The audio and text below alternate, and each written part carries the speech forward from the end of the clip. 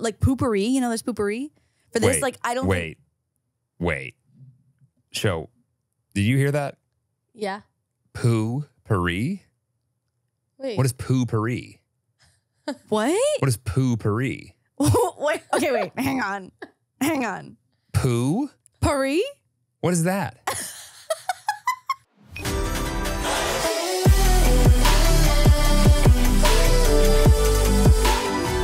Wild Til 9! Are you ready? Yep, let's go home. Download the DraftKings Casino app now and sign up with promo code WT9 and play $5 to get $100 in casino credits. That's promo code WT9 only at DraftKings Casino. The crown is yours. Gambling problem? Call 1-800-GAMBLER or visit www.1800gambler.net. In Connecticut, help is available for problem gambling. Call 888-789-7777 or visit ccpg.org. Please play responsibly. 21 and over. Physically present in Connecticut, Michigan, New Jersey, Pennsylvania, West Virginia only. Void in Ontario. Eligibility and deposit restrictions apply. Once per opted-in customer. $5 wager required. Max $100 in casino credit awarded, which require 1x playthrough within 7 days. Terms at casino.draftkings.com/holidays. On the house. Restrictions apply. This episode is sponsored by BetterHelp Online Therapy. Therapy is such an important factor in keeping my anxiety at bay during the holiday season. Our anxiety. Our anxiety. Yes. This year, we are hosting my parents and also Jeremy's mom, and I'm so excited, but trying to get everything ready on top of the absolute stress that is Vlogmas has been a lot. I never take my therapy sessions for granted because it allows me to take an hour to just focus on myself, and what is a better gift than that? In the season of giving, give yourself what you need with BetterHelp. Visit betterhelp.com/WT9 today to get 10% off your first month. That's BetterHelp, HELP.com/WT9. Welcome back to Wild Till 9. I feel like I just feel as if on this wonderful Boxing Day, What? December 26th. Oh, yeah. You guys do Boxing Day. Yeah. I think a lot of places do Boxing Day. Just America just doesn't. So is it just called the day after Christmas? There's 0 points for creativity, but it is self-explanatory. The day after Christmas? Literally, Right. that's the name of it? Right. On a calendar, would it literally say the day after Christmas?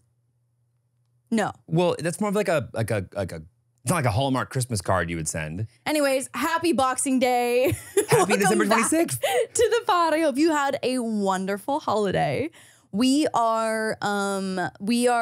December to me is only exists in Vlogmas days. So it is only Vlogmas day 4 today as we are recording this.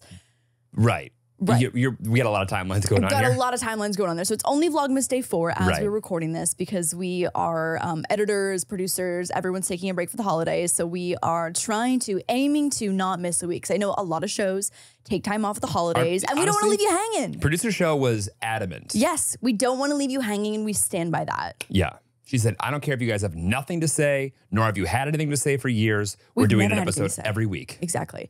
But I have things to say. I have things to say. This episode. I miss everyone. Most of my things to say are things that I learned on the internet. I also watched Saltburn last night, and there are so many things that I saw last night that I wish that I could unsee.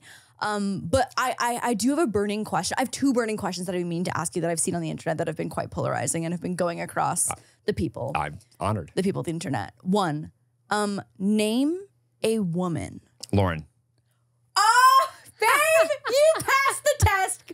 Great job. Okay, so for some reason, Wait, before you say it, ask who would your second? oh yeah, who would your second woman be? My mother. Okay. Oh. Wow, that is a green flag. Congratulations. You really passed with flying colors here. I feel like I'm woefully underprepared, yet So somehow. one guy answered Sydney Sweeney. I'd have to break up with you if that was your answer. And then for some reason, why were you asking Crypto Craig this question? oh, crypto. And then for some reason, a handful of other people just respond with Hillary Clinton. That's like the other go-to is that like either you're the right answer is supposed to say your significant other's name if they are of female descent. And then the red flag men Right. have been answering just like the hottest woman they can say, or they'll name like an ex by accident, or Hillary Clinton. I mean, It's been a really interesting social experiment. I will say, it reminds me today when they asked you to figure out your dominant eye. Yeah. It seems so obvious in real time. Like, it wasn't like I was wondering which one to say. Yeah. Wait, I was right eye dominant today? Left eye. I was left eye dominant. But that's shocking because I feel like I'm right. I think I'm left eye dominant. if you were to do the thing, you would pull to your left side. Yeah. I watched you kind of sit there and do it in the consultation. Yeah. Left.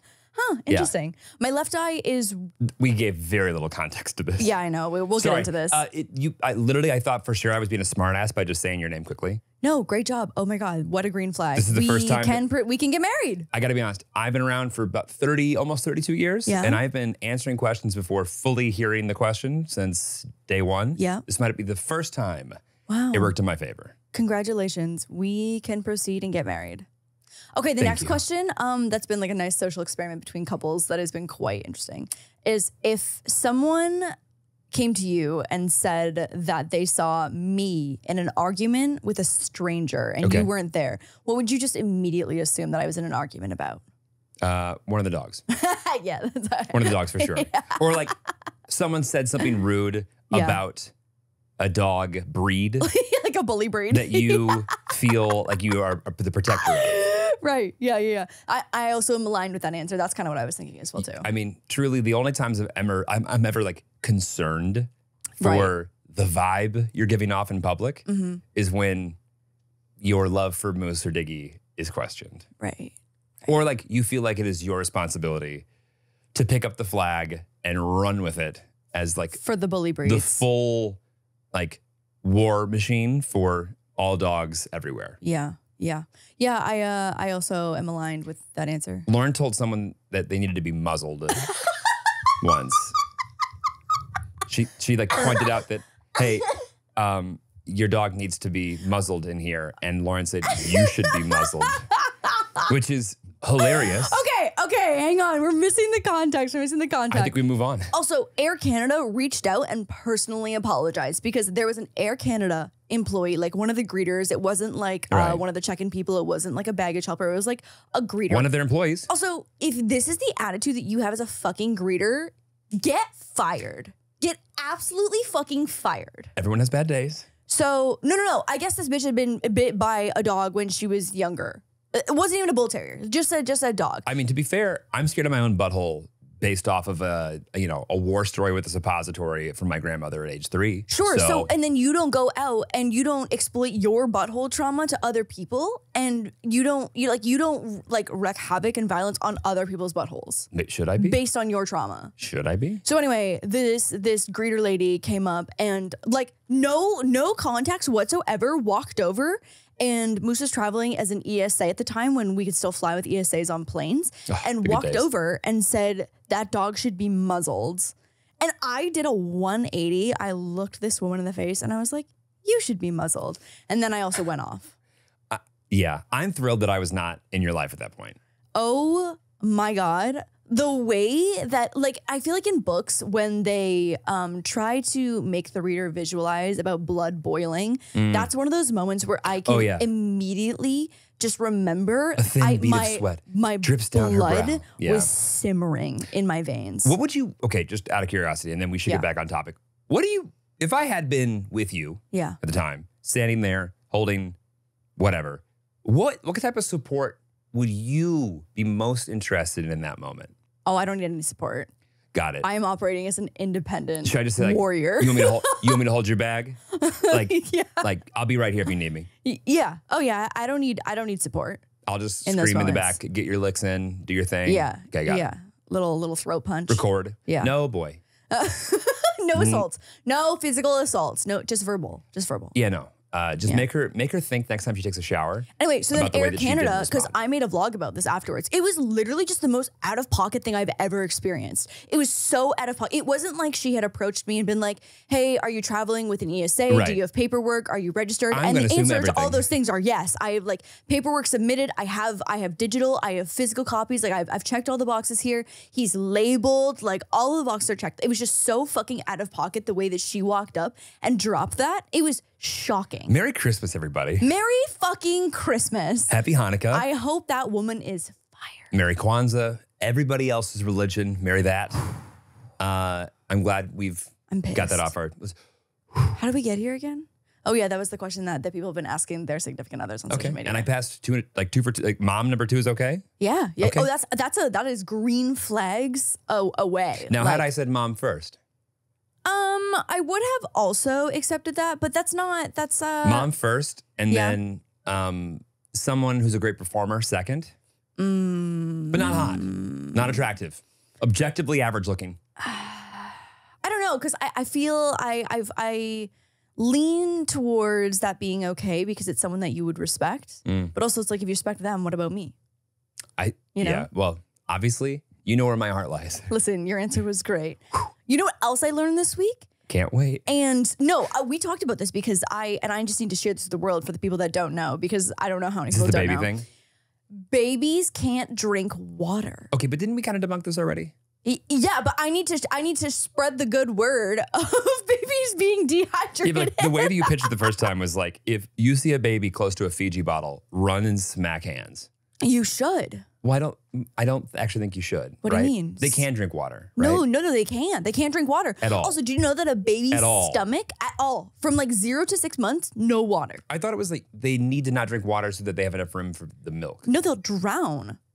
Okay, no, it's Hold like on. it's like overhydrate. Hold Hang on. Let me get the math. Let me get the science. I feel woefully. Hang on. I mean, not that I'm ever overqualified, but Yeah. I'm particularly underqualified today. Okay, It's so called water intoxication. water intoxication, literally.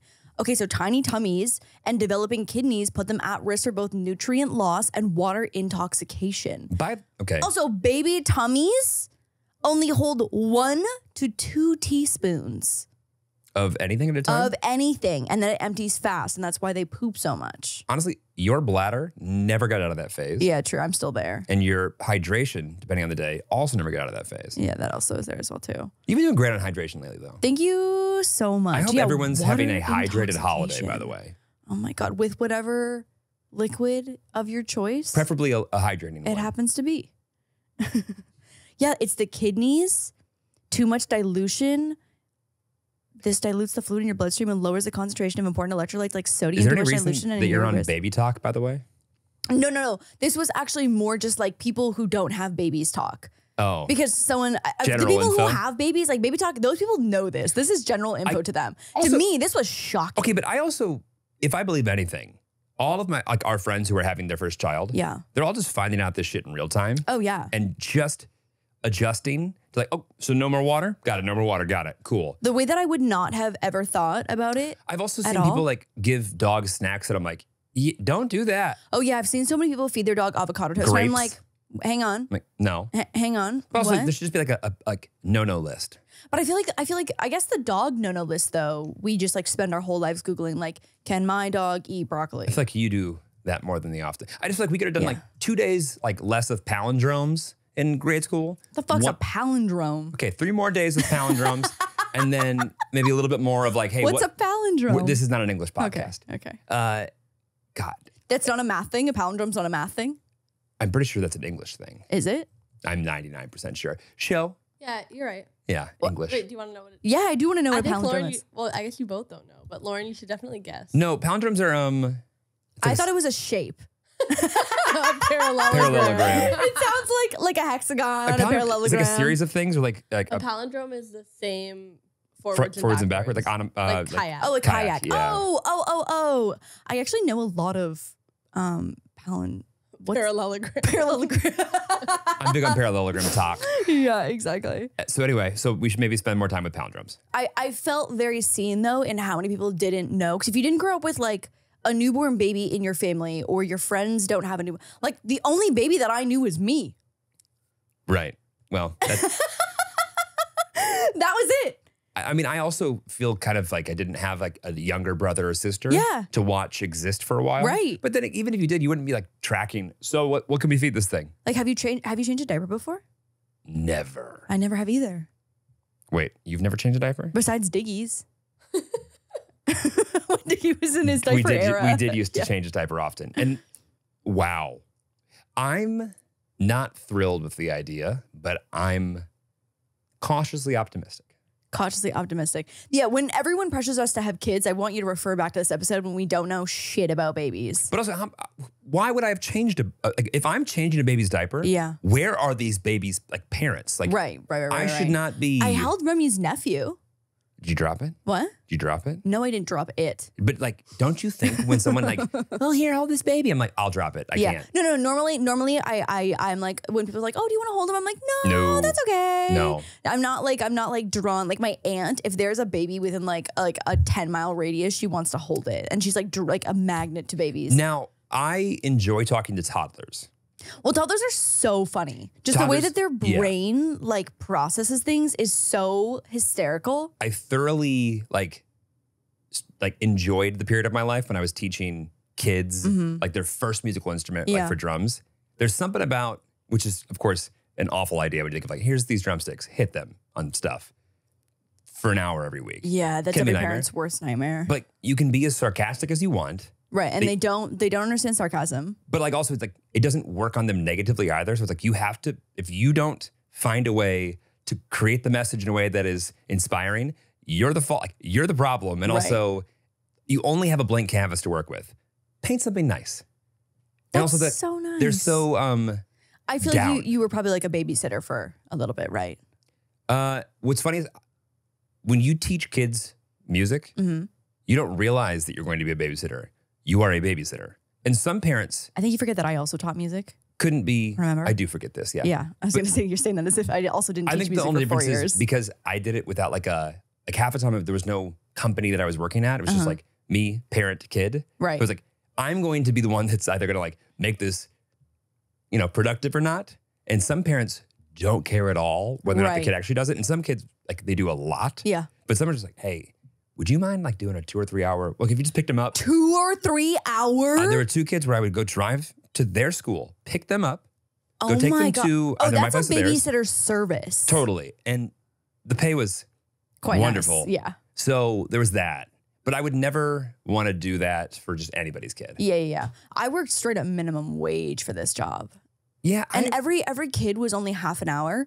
And so half hour? That is I would never do a half hour. That is not enough time to like settle down a child and then get into a learning thing. And then at the end, the last 5 minutes are spent with the parent also, reviewing what you did. Piano lessons are like half scales anyway. Let's just warm up. I know. Exactly. Do you know your scale still? I can probably get through a few scales. Okay. Yeah. All right. Probably Major and minor? Them. What? Major and minor? Major and minor, maybe. And how many minor modes? I don't know what the fuck you're talking about. You lost me here. Next topic. Yeah, I don't know. So the LASIK journey continues and has come to a dramatic close as of today. What? That's not true. What do you mean? The end of the chapter that might be the end of it. Like there still could be LASIK. No, there cannot be LASIK. Oh, that's right. This is the end of the chapter. I'm just telling the story poorly. Yeah, Go ahead. Yeah. No. So the dramatic conclusion today unfolded. Happy Vlogmas Day 4.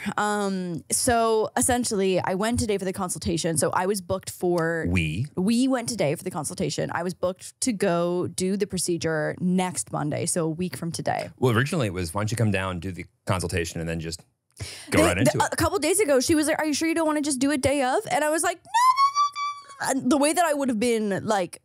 If we had gone through all the precautions, go ahead. Right, and like had the things prepared at home, like ready. I had my sleeping pills. I had my like calm. We had Spoiler snacks alert, ready. You're not getting LASIK. I know, yeah. So anyways, so we go for the consultation today. We do my eye check test. She tests the pressure of your eyes, which felt fucking crazy, by the way. Nothing touches your eye, and it's not when they shoot the air puff either. She like held this thing maybe an inch from my eye. When she said, I'm gonna test your eye pressure. Your eye pressure. I'm like, okay. The first time in my life I realized I had eye pressure. Me too.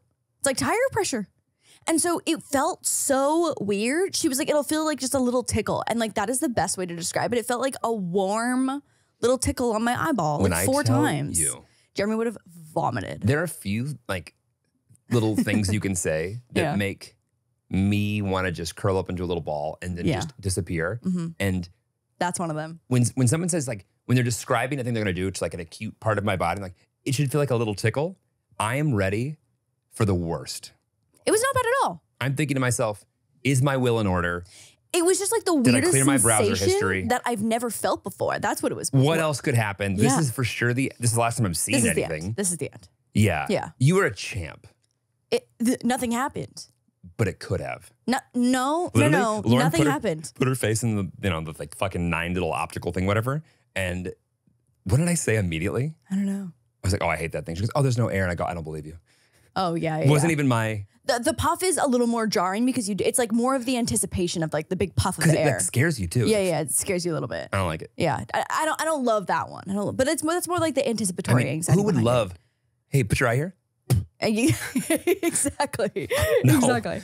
So do all of that. And she's taking photos of my corneas. And we retook the photos a handful of times. And that's when I started like getting the inkling that something was a little bit off. And I was like, oh, maybe like my eyes just like aren't open wide enough. Or maybe like I blinked at the wrong time. But I was like, I'm pretty sure I'm nailing my side of this. I feel like I'm excelling here. Like, do you know the angle and the pose? Like, what's Yeah, going like, on? what do you need? Is What do the you light need? not hitting? And so then we go This and is when I was in the do- car, or where was I? No, you were there for that. Okay. got it. Yeah, but she was like, let's do another one, let's do another one, let's do another one. I So do it remember didn't- now some reshoots. Yeah, some reshoots. And so then we get moved into another room and the doctor comes in and he basically is like, hey, I'm just going to hop into this LASIK procedure really quick. It'll be like 15 minutes. I want to give you all of my time. I want to give you like, what? We had a pre-doctor, actually. A pre-doctor? Pre-doctor doctor. The woman who came in. Yeah, but she was just doing she was getting my prescription. Right. But I feel like she probably knew too. Oh, they all knew. They Yeah. for sure all knew. Even like the techs who were taking like my I heard him photos. in the hall going, she's got thin corneas. Babe, spoiler alert. She's got thinnies. Yeah, spoiler alert. Stage 9 thinner. So that's like when I knew something else was wrong too. Because he was like, I want to have a longer conversation. Yeah. And I was like, oh my God, he's breaking up with me. He's literally breaking up with He me. came to me like, oh, I love that you're here. So excited. I'm so glad excited. you're here. Such a big fan, like so excited. Skinny corneas. Ooh. So he goes in and we also can hear the procedure happening because it's right across the hall. Listening to iGoo being zipped. It literally was like zzz, zzz, zzz, zzz, It sounded like zzz, a zzz. really big phone in the other. Right, or like when your phone gets stuck underneath the couch and it's vibrating, it's like zzz, zzz, zzz, yeah. zzz. That's what it was like. And I was like, Jeremy, goo right now being zapped. Sizzled. Being sizzled. What about iGoo smells like? It's not good. That's the one thing that people always say no one warns you about is the smell of the iGoo getting burned off. That was my mom's biggest piece of feedback. She's like, it feels like they're saying, she also got this done so many years ago. But the iGoo burn smell, I don't think they've like poopery, you know, there's poopery. For this, Wait, like I don't think, Wait. Show. Did you hear that? Yeah. Poo-pourri? Wait. What is poo-pourri? what? What is poo-pourri? Wait, okay, wait, hang on. Poo?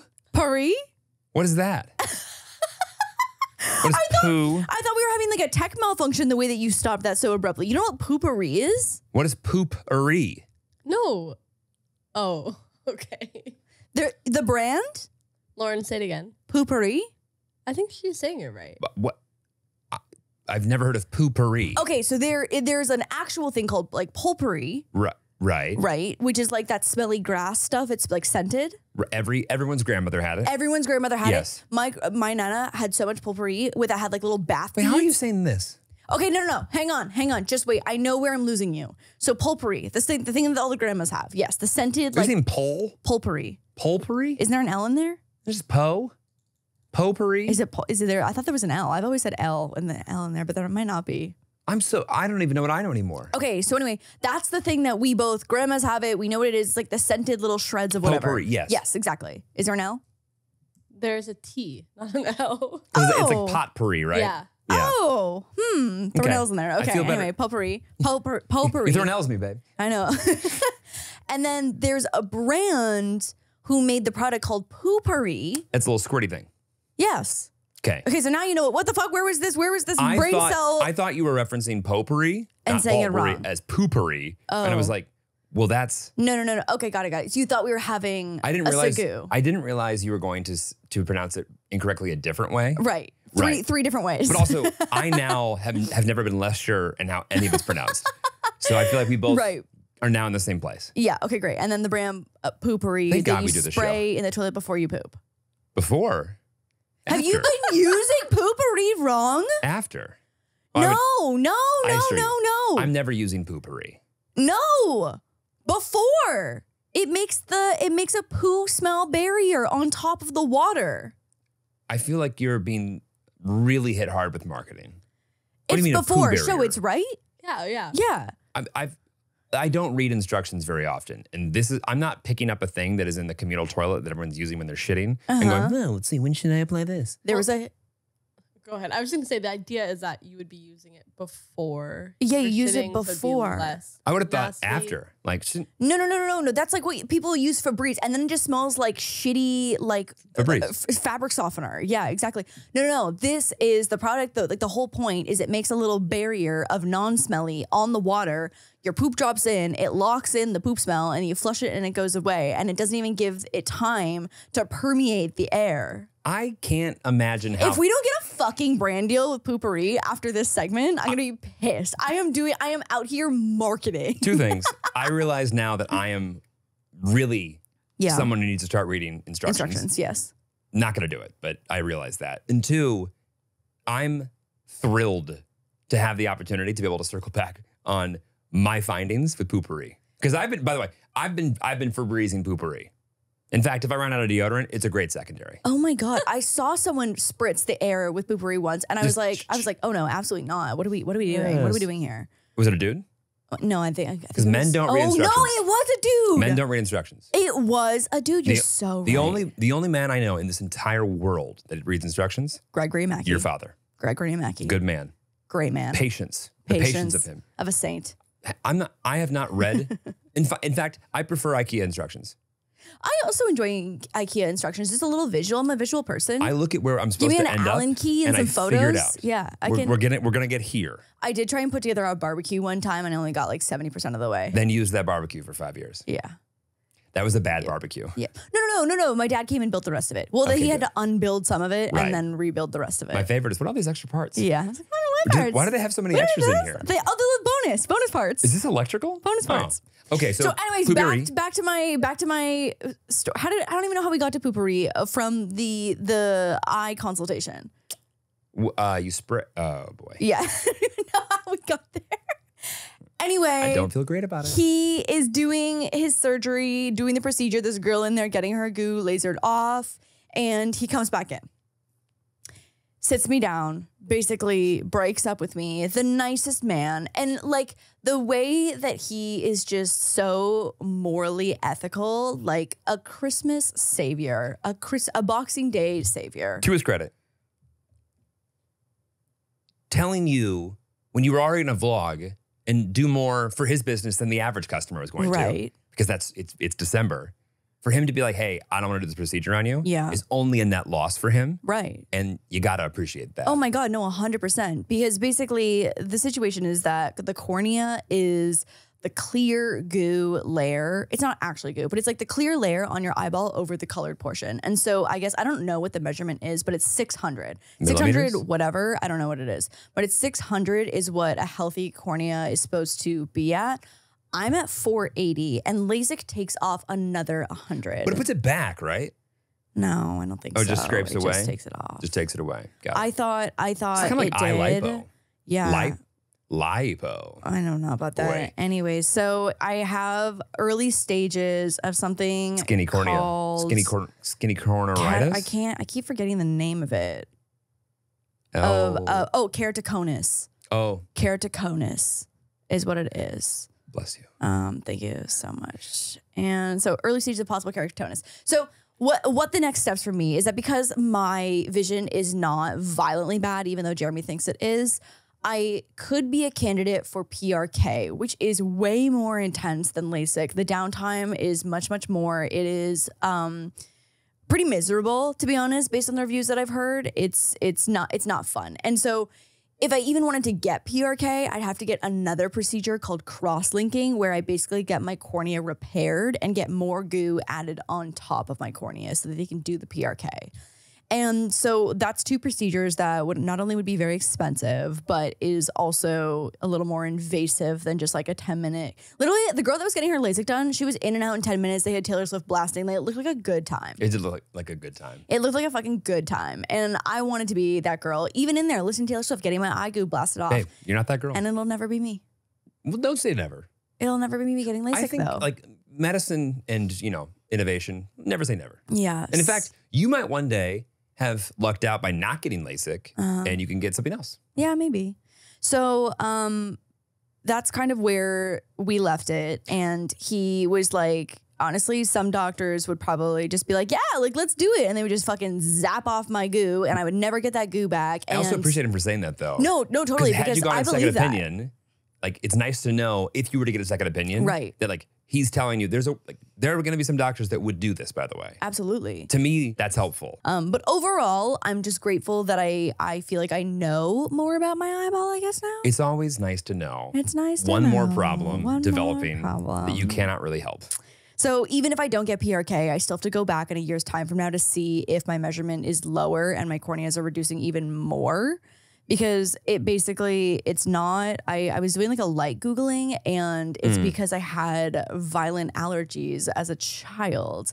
And so I probably caused some like literal physical damage from rubbing my eyes so hard when I had allergies. Okay, if rubbing your eyes ruins your eyes, I'm going to have no eyes because I stay rubbing. You do stay rubbing. But you'll never get an eye exam though, so we'll just never know. Fortunately, I can read the print behind you just fine. Yeah, but I feel like every old person ends up getting cataracts, so that could be you. Yeah. Well, statistically, I'm getting cataracts. Yeah, for sure. But at that point in time, I will just say, could you just end me now? Because this 3-minute procedure is not going to work for me. Right. How much is the success rate? 99.97? I think what we probably just will have to do at some point is just knock you out fully. We can do up the ass, down the throat, eyes. the endoscopy, the colonoscopy, somebody the else's eyes. like I'll do your things. eyebrows as well at the same time. Like we'll just knock it all out. What's wrong with my eyebrows? I've been ripping them out. Yeah, Jeremy literally just like takes his fingernails to like a rogue brow hair once a week and like rips out a few and calls it a day. It's the straightest thing that you do and it's so concerning. I can honk more loogies in the shower if it helps. No, thank you. It's so disgusting. So disgusting. I love you and I am sorry. I'm not changing.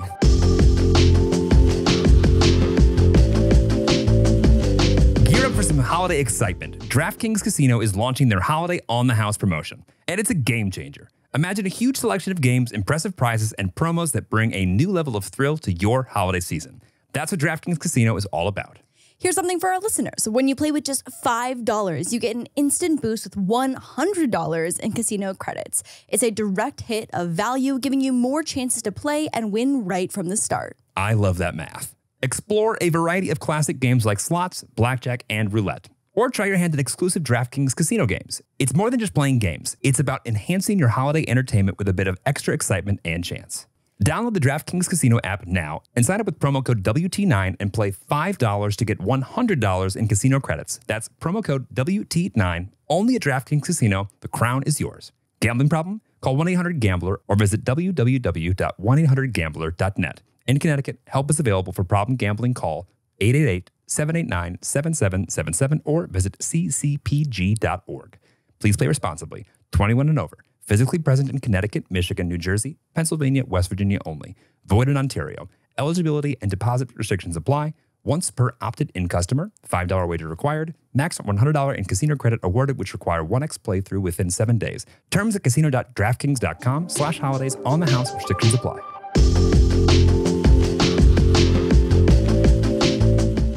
So that's the dramatic conclusion to the LASIK surgery. I feel like I've done so much research and talked to so many people about it that I was so mentally prepared for this. So if you are booking your LASIK appointment below, let us know that we inspired you to get better vision, because Lauren's is going to say the same. But it's kind of endearing when you're mad at me or when you say something across the room. And I can't see you. And you kind of give me this look of like, I can't look at whatever looking you're giving me. Yeah, well, some people give me like a stank face. And I'm like, it actually is nice on my side too, because I can feel that you're giving me a purposeful like attitude face. And I'm like, haha, can't even see your face. It's lost on me. Well, isn't that nice? Isn't that nice a little and mature? Defense mechanism brought to you by evolution. So I'm just going to be out here squinting and wearing my little glasses. And that's the end of the LASIK. You look so cute in your glasses. I know. But it's just, I would just love to be able to see. That sounds so nice. Maybe one day. Maybe one day. There's a crazy one called ICL where they implant a contact into your eyeball. No. Nope. Isn't that wild? No. I would rather get Neuralink as a beta tester. Oh my God, that's I'd rather wild. be the test flight. Yeah. For Neuralink. Neuralink? Yeah. Okay. Because that's like back here. whatever. Anyway, so Jeremy's just relieved because now he doesn't have to see any eyeball things or like deal with it or hear about it anymore. And that's the end, the conclusion, the end. I know that's like, I don't really, like the thought of you being really useless for a few days and like needing a lot of help, that part would not have bothered me at all. No, not about that, but you just like having to be in the room while I get my goo Oh, blasted. I'd rather be anywhere else. Yeah, exactly. So like, I just feel like there's also a part of me that's relieved because obviously like it's kind of scary. Like you're obviously nervous going into it. And now I don't have to tell anyone. Like I didn't not do it because I got scared and backed out of it. Like I'm not doing it because I physically cannot. Do you think they're going to buy the story that you made up today? Do you think? I am a victim of keratoconus. Okay.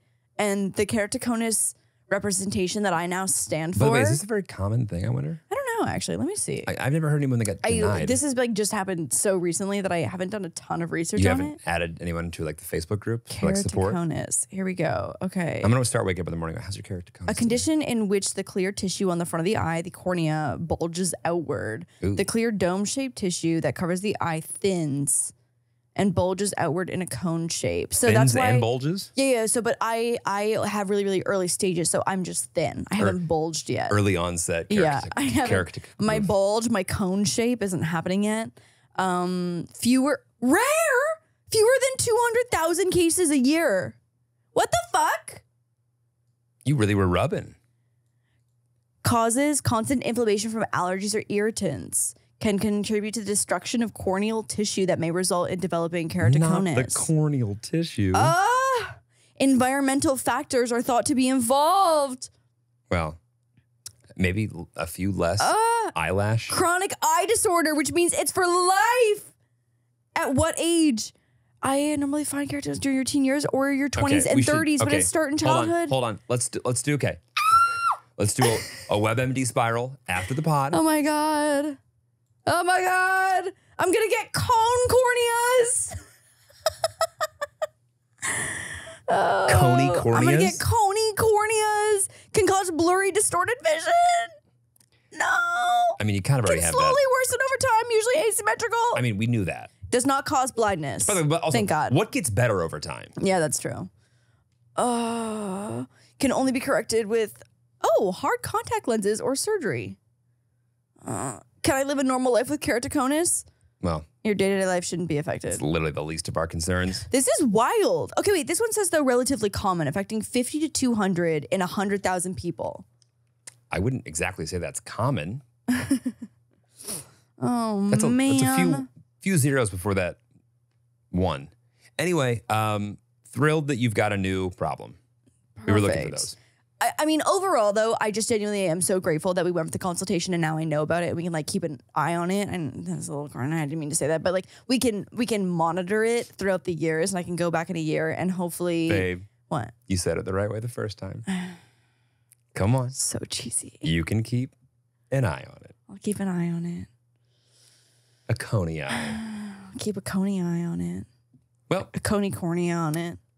On that note, see you guys. Let's talk about you though, because you went home for Thanksgiving. Well, I missed last episode. I'm not even caught up on Wild Til 9.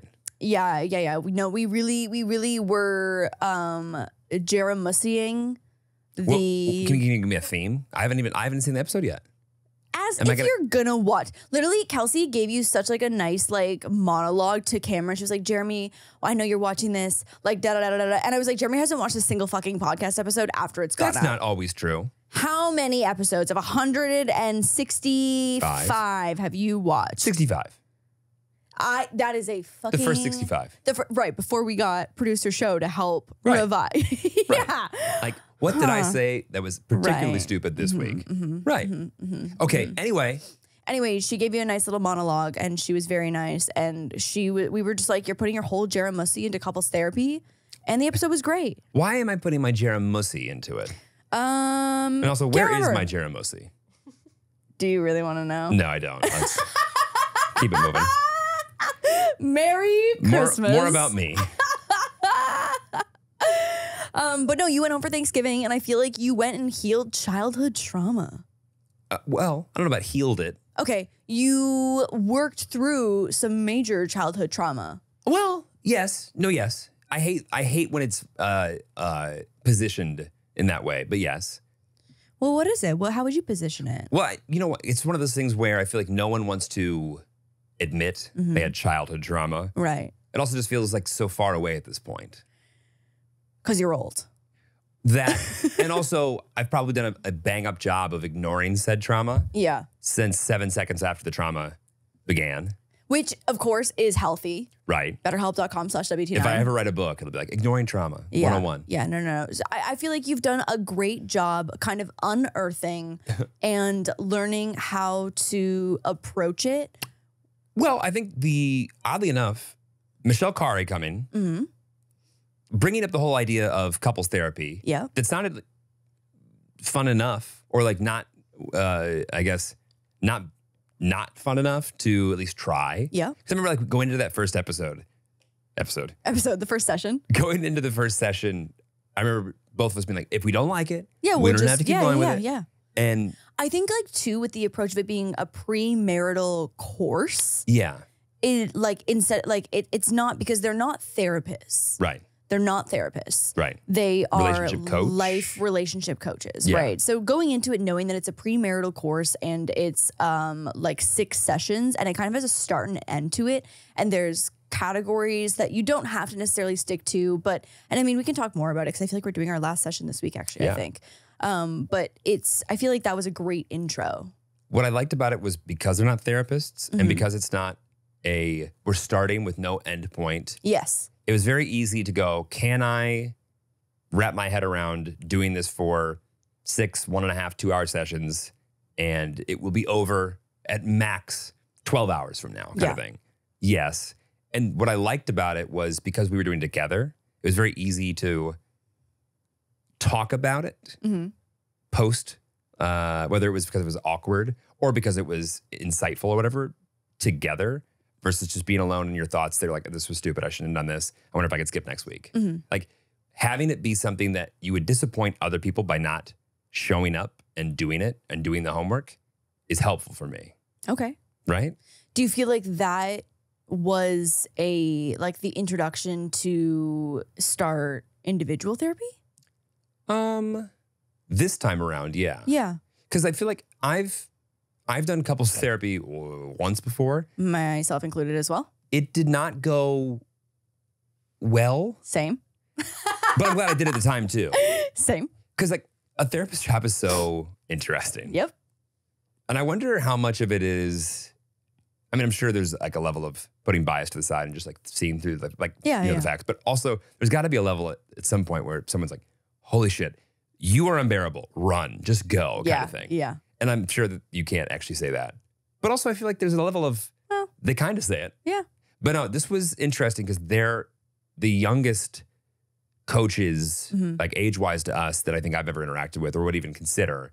And I'm glad it came as a recommendation because I don't know if I would have picked them, but I'm glad we did end up going and hanging with them and just like going through their exercises. Because I'm someone who, no matter what the exercise is, I want to like game that to be done with it as quickly as possible and move on, or put it off as long as possible, ADHD, and get to it at the very last second so I can just like speed through it.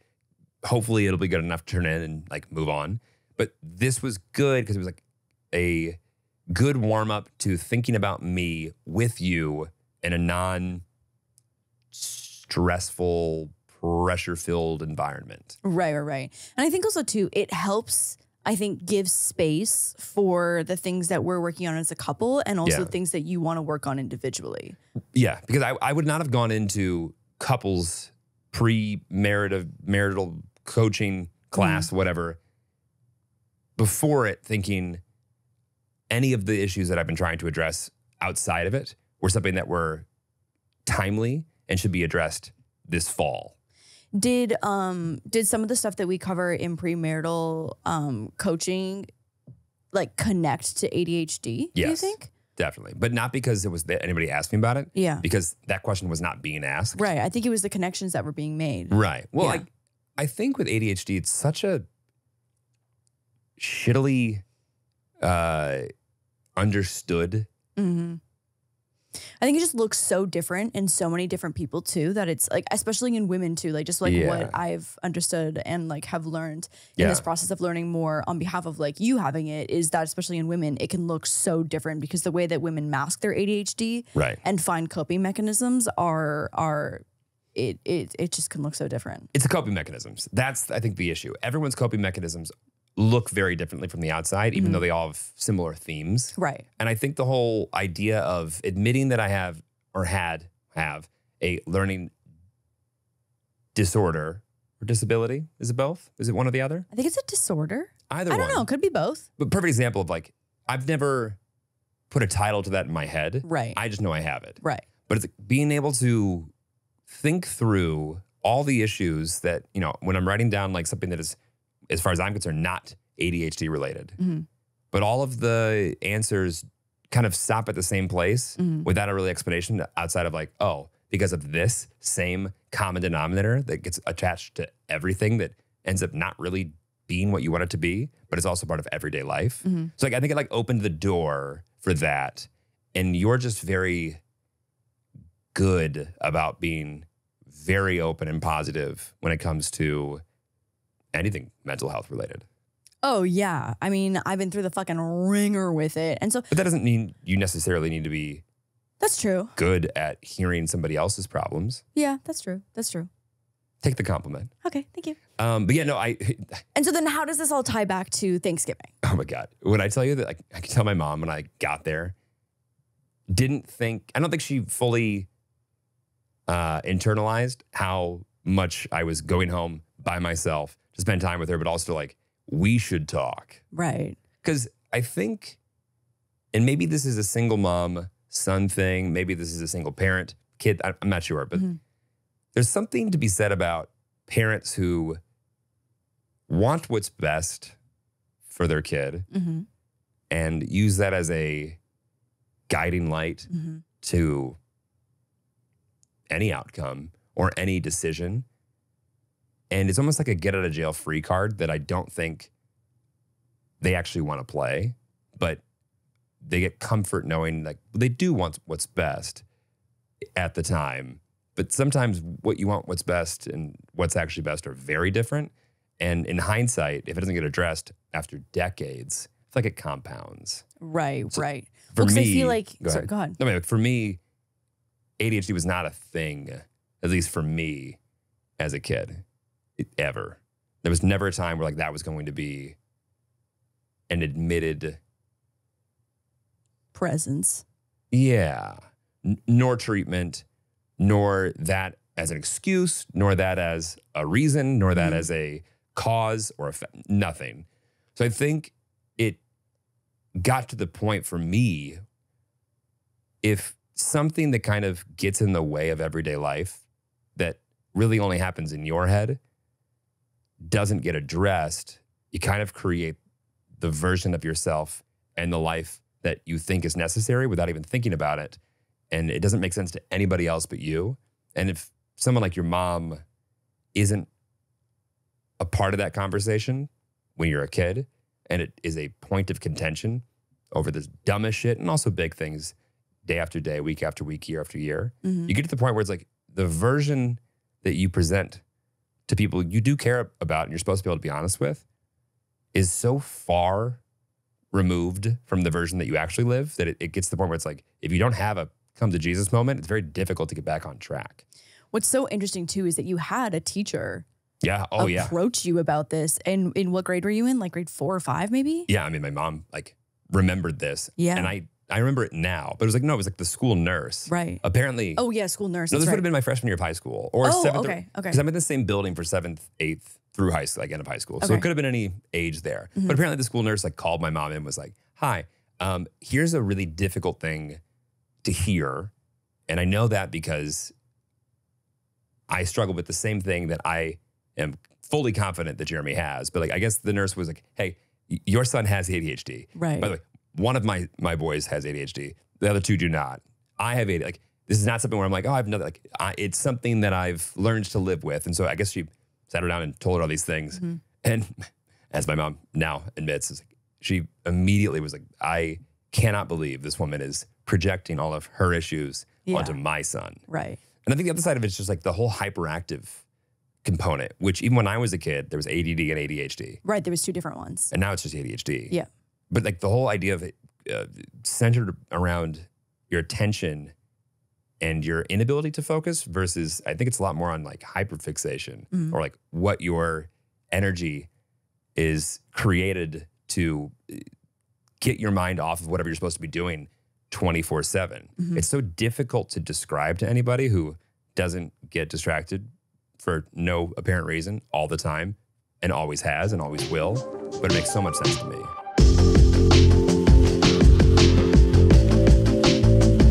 This episode is sponsored by BetterHelp Online Therapy. As the holiday season is upon us, I've been thinking a lot about how my family approaches gift giving. In our household, it's always been less about the material gifts and more about the experiences and time spent together. Yeah, but I like gifts. And Jeremy likes gifts. Whether it's cooking a family meal, watching movies all day, or playing hours of Catan, which is 100% on the schedule for this holiday season, those moments are our way of showing love and appreciation for each other. But it's also important to remember to give a little something to ourselves during this season. And what better gift than the gift of self-care and mental well-being? Take it from me, it is very, very easy to get caught up in the hustle and bustle, forgetting to take a moment for one's self. Whether it's starting therapy or just allowing ourselves some downtime, self-love is key. And if you're considering therapy, I'd recommend checking out BetterHelp. It's a fantastic online platform that makes therapy convenient and flexible to fit your schedule. You just fill out their brief questionnaire and they match you with a licensed therapist. And the best part, you can switch therapists at any time without any additional charges. Therapy is such an important factor in keeping my anxiety at bay during the holiday season. Our anxiety. Our anxiety. Yes. This year, we are hosting my parents and also Jeremy's mom, and I'm so excited, but trying to get everything ready on top of the absolute stress that is Vlogmas has been a lot. I never take my therapy sessions for granted because it allows me to take an hour to just focus on myself, and what is a better gift than that? In the season of giving, give yourself what you need with BetterHelp. Visit BetterHelp.com/WT9 today to get 10% off your first month. That's BetterHelp, HELP.com/WT9.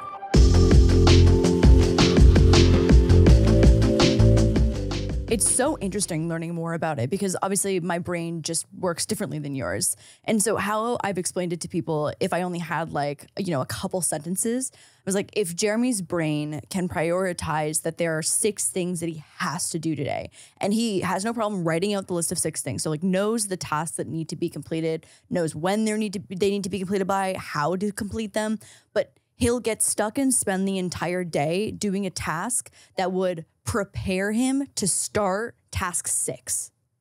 But honestly, that would be even more productive than some days. Yeah, right. Or you might be doing something that is just not so far from the list of 1 to 6. I mean, for anyone who's ever had something due at X amount of time, a really, really long time in advance, and up until 2 hours before they haven't started it, but now their underwear and sock drawer is labeled, organized, and all but has like the Dewey Decimal System applied to it, they can relate. Like you just find the ability to care about something that you have been putting off completely unrelated to whatever it is with no limits.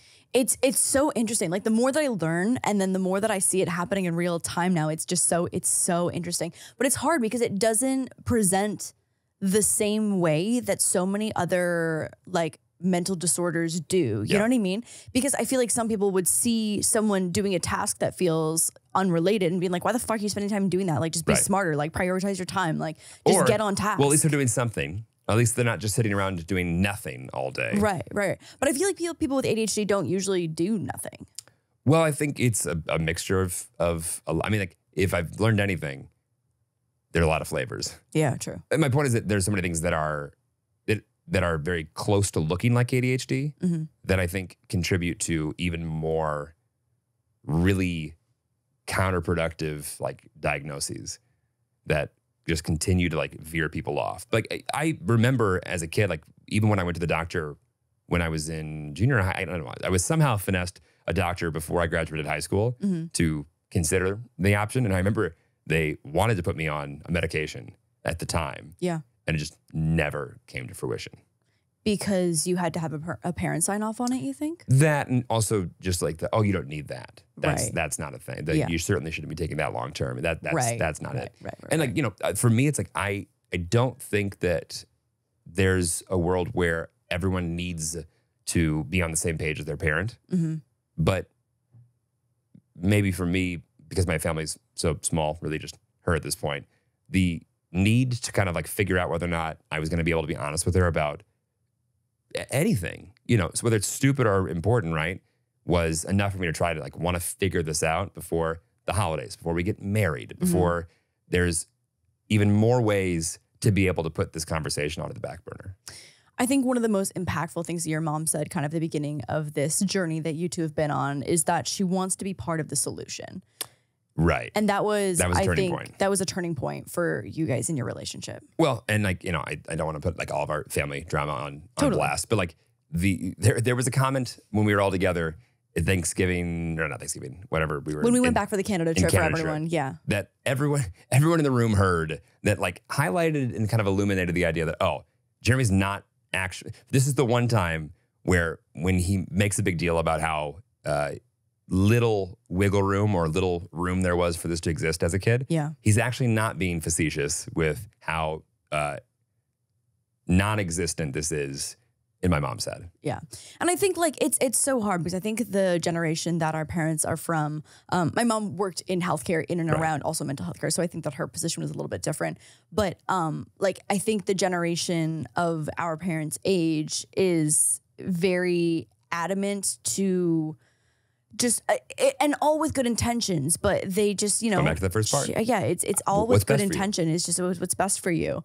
But I think that it's just not. It's become so much more normalized within our generation now that we're quick to consider so many different disorders in a helpful way, I think. But I think the generation before us is a little more indecisive around where they stand on it, or even I thought that was a really nice way to say. Yeah, I think they reject it. Right. And I, you know, when I hear and when I'm trying to describe in great detail how I've felt, how I feel, how I want to feel, you know, to someone who has, quote unquote, my best interest in mind, and I believe her, it really just comes down to the way that I think they viewed anything as it pertains to mental health was well, what can we do to treat this thing so that it goes away, or like this problem that is, you know, unavoidable in this person's life? How do we address this problem? And it's not like, okay, everyone is a walking bag of chemistry, and we all have, you know, things that are a little bit more or less in whatever direction, and that it really is that like that vague, and it really is that general. And it's just like, how do we find a way to not get so bogged down by any one thing that's going on in our life to like make it a problem, make it something that like needs to be addressed in a negative way, versus finding a way to integrate whatever your solution is into your life, so it's not like something that just like continues to keep you back from doing everything you want to do. Did you have a plan with your mom when you approached this? What's funny is like the therapist that I found in LA that I really like, who's much more relationship focused, and I've been dead set on finding a shrewd executive function coach to just like yell at me and like make me become the level of efficient that I've been in the past when things are good, but like find a way to like create a model that I can replicate day over day. And she was so good about giving me like the language that is not partial or not like loaded with emotions, but like the language in and of itself. I'm trying to like remember some of it that is shareable, but it's just like, it's interesting the way to like to put things. If you get a response, the sentence that she gave me that was like, whoa, was if I'm trying to explain how I feel and I feel like I'm not being heard, or I am being heard and I'm not on the same page, or we're just looking at two very clear things, we're not even disagreeing about that they happened. It's simply to call out that you feel sorry that someone who loves you, in my case, my mom, was so disappointed in everything that kept us from being on the same page for so many years. And like, I don't think any mom or any dad or any parent or any loved one wants to hear from somebody that they're receiving empathy from someone who believes and has now like characterized their feelings as disappointment. I mean, that's the harshest word. That's always like, I'm not mad. I'm just disappointed. Like you hear that all the time. And like, you know what I mean? Like, It must be hard to be so disappointed with Yeah. me. And like, which is, it's a harsh thing to say, but it's like, Yeah. at the end of the day, if I see this, I think it's this, you see this, you think it's something different. I go, it must be really difficult to like look at me knowing that this is how I view what's going on and disagree with it so wholeheartedly that like you'd be willing to tell me that I am wrong about myself to the point where you'd rather just take two separate paths. right. I think creating boundaries is just so important in this. Yes and no, though, because to me, I created a boundary that was too strong. Yeah. And it alienated my own, I don't know, life on a day-to-day basis from someone who doesn't want to be alienated. I don't know. Yeah, but I just don't know if there was another option for you. Yeah. I mean, I think that being adopted and spending a lot of time alone as a kid lends itself to you and your thoughts. And so for me putting up, like me navigating life by myself or like putting up barriers because I needed to was not like a learned, like, yes, I'm sure I learned it eventually, but like that was something that came very naturally to me. Like you needed to do this. Otherwise you're going to be in a world of pain and suffering for just being a kid. I think now that you two are like individuals in the world, you know, who can see each other as equals, and there's not that like maternal tiered. I think there's always going to be that. But There's always that thing, but you know what I mean. It's like she's not your provider. She's not the one who's paying your bills and taking care of you and putting food on the table. I think it's easier to adjust those boundaries and barriers and be able to have the communication that you guys were able to have when you're older and you're not living under the same roof and it's just a different dynamic now. But I also think there's a level of, I don't care how much self-directed research, thought, and well-meaning whatever I put into it by myself, until you hear words back from somebody who doesn't have a dog in the fight. And obviously any therapist or any doctor will want what's best for their patient, for sure. But like hearing someone characterize things that are simply memories or how I feel into words that are so real is very helpful. And I don't think that you can do that in a vacuum. What do you mean? I just don't think that you can come to some conclusions without speaking to someone who's not directly already like in your circle, has like, you know, already has a preconceived notion, like being able to speak to a therapist that is hearing things for the first time. Oh, and I see. simply Yeah. observing what they're processing as you try and be as honest as you can with your memories. It also is like, ooh, like you get done with sessions, you're like Zoom close. You go, whew. Yeah, therapy's heavy sometimes. Yeah.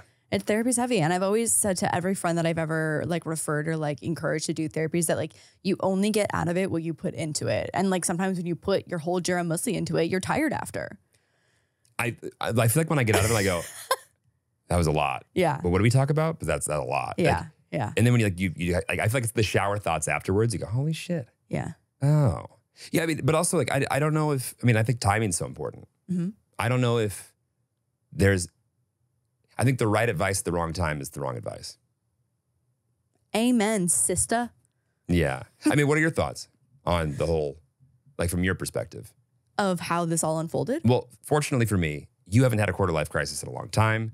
I know that like I need to get. Oh, it's coming. I need to get through my stuff. Oh, it is I'm getting through. I'll get through my coming. stuff. I promise. You know that by the end of Vlogmas, I will be spiraling as I do. I can feel it bubbling up. I can feel it bubbling. But I will say you do a great job of, well, great and also bad, of putting whatever you need on the back burner if I need something, which is very sweet and nice.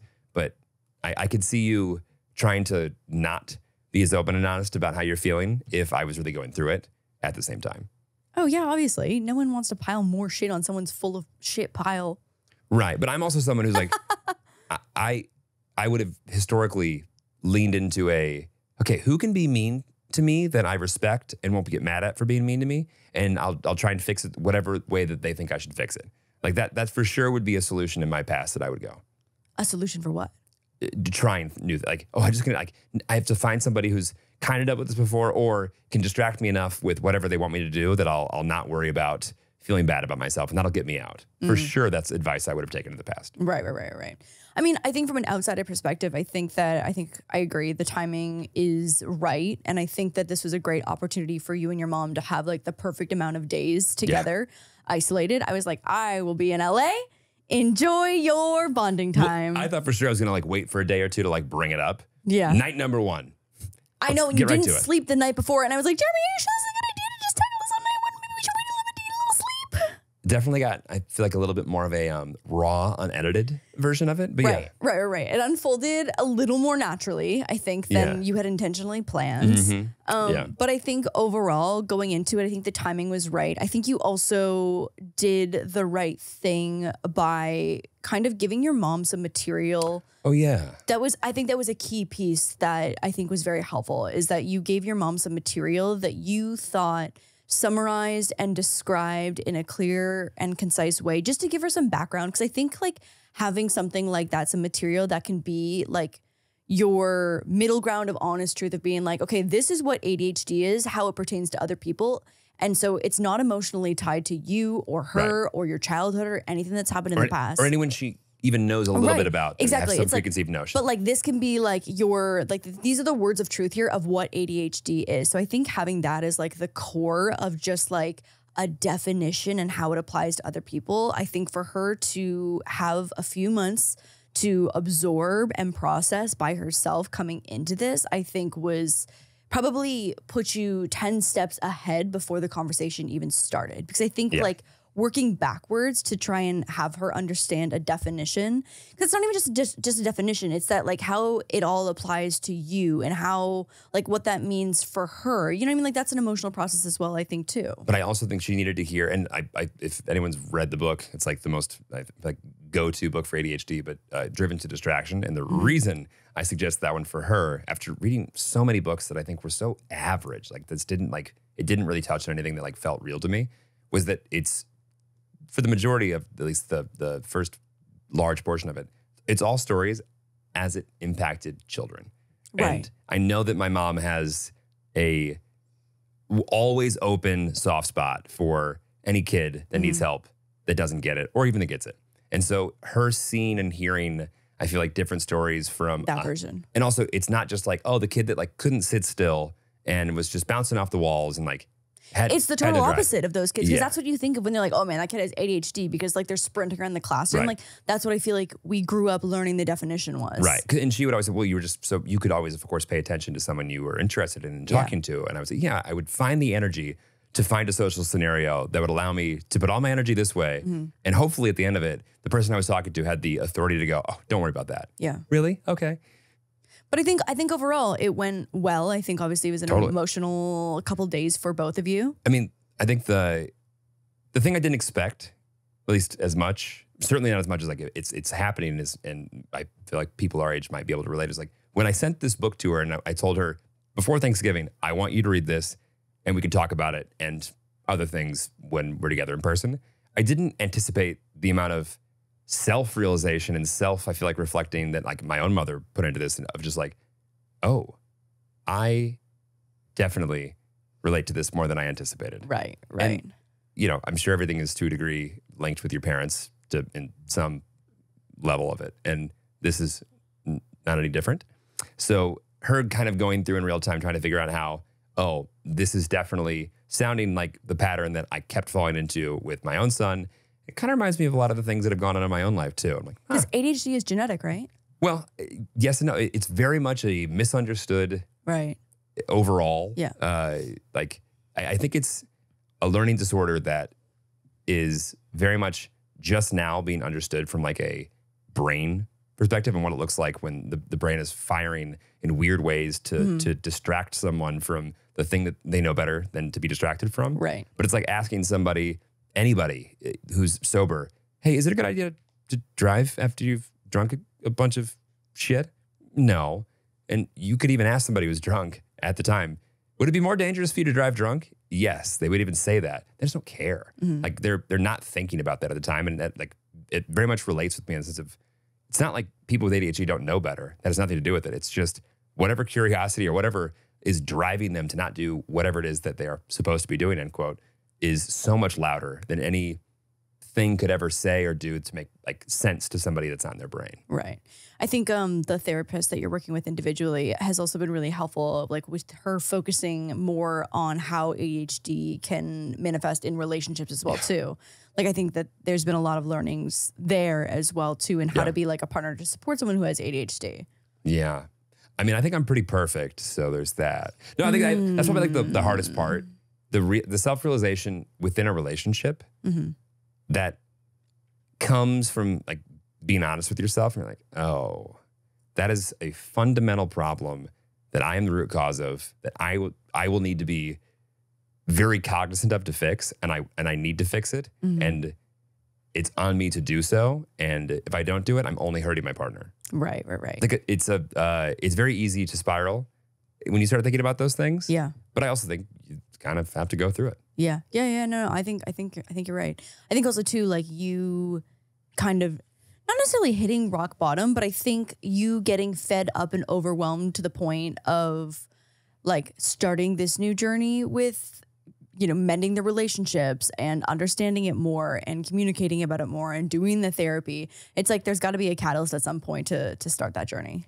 There is, but I'm lucky that I have the time to do it right now. That's what I'm saying. It's like the timing was perfect. Because if I didn't have the time, I would have put this off forever. So I think it's difficult to tell someone like, you should do it today. It's really hard. Yeah. Because if you don't have the time or space to do it, I mean, I don't know when I would have got around to it. Yeah. I don't. Totally makes sense.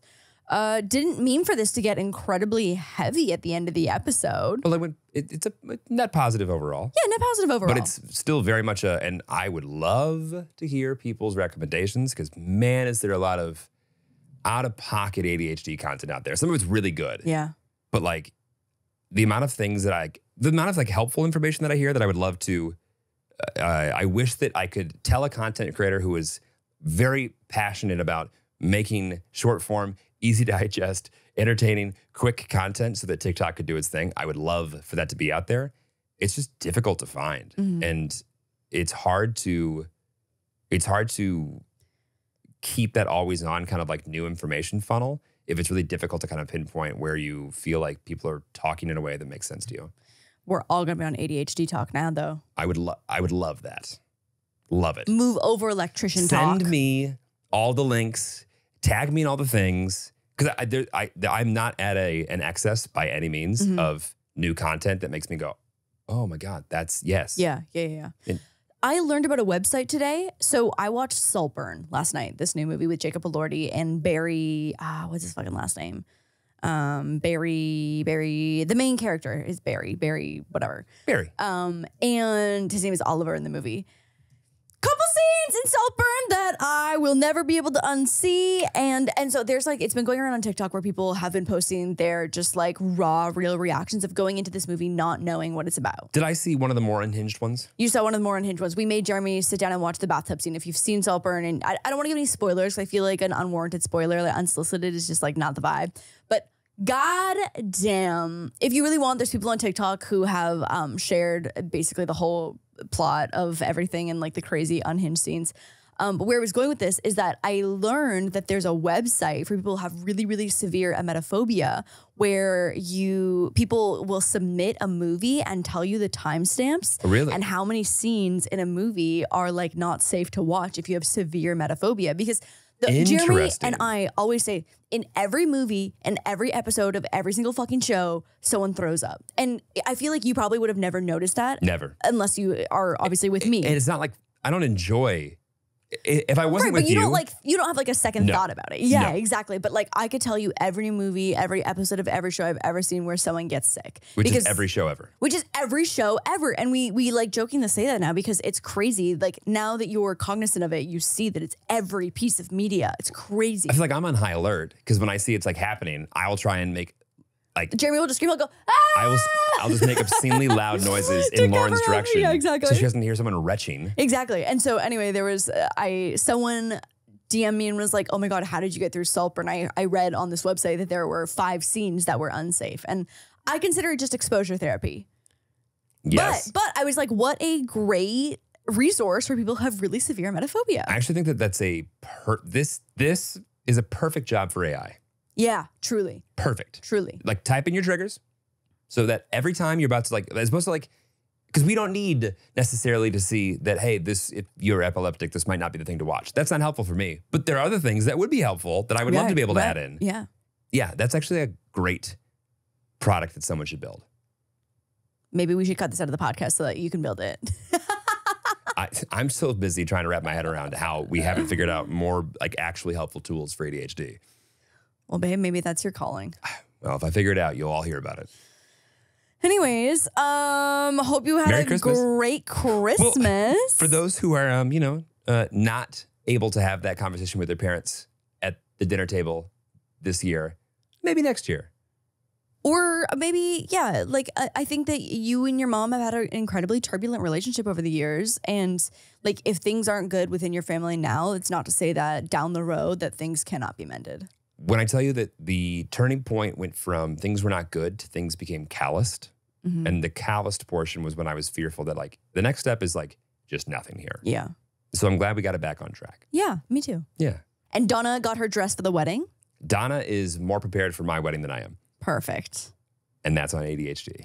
Perfect. So everyone thank Lauren for dealing with me.